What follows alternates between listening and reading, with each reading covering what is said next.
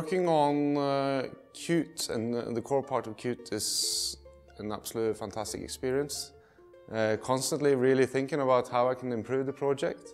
Qt Lighthouse work. For Qt 5 it's obviously been modified and extended. Also the Qt Wayland module is a new module in Qt 5. It's a multi-process windowing system. It fully replaces the QWS windowing system we had for Qt 4 and Qt 3.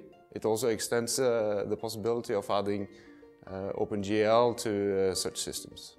When we made Lighthouse, we made a decision that we did not want to have a client-server relationship. We wanted Qt to only care about painting into surfaces. We looked around in the community, and right about that time Wayland was getting a lot of traction. The Wayland approach is radically different. It explains a lot more what's going to be sent from the client to the server and back. In QWS, this communication pattern grew generically, and it was never defined anywhere, it just happened in C++ code.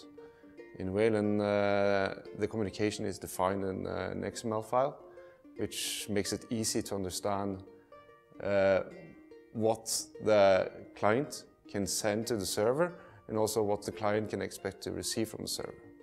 Qt 5 targets modern hardware much more efficiently than the old Qt 4 did. Most applications should be much more efficient out of the box. For Qt 5, I'm very proud of being part of the Qt platform abstraction team.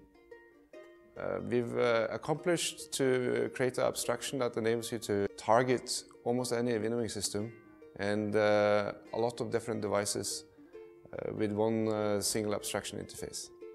For me, the most exciting thing about Qt 5 is that we built a foundation so that we will be able to live with our architecture for a long time. New systems will come, this being new windowing systems and new hardware. And with the current architecture, we will be able to adapt to these new systems very easily. This, to my knowledge, is completely unique compared to other toolkits.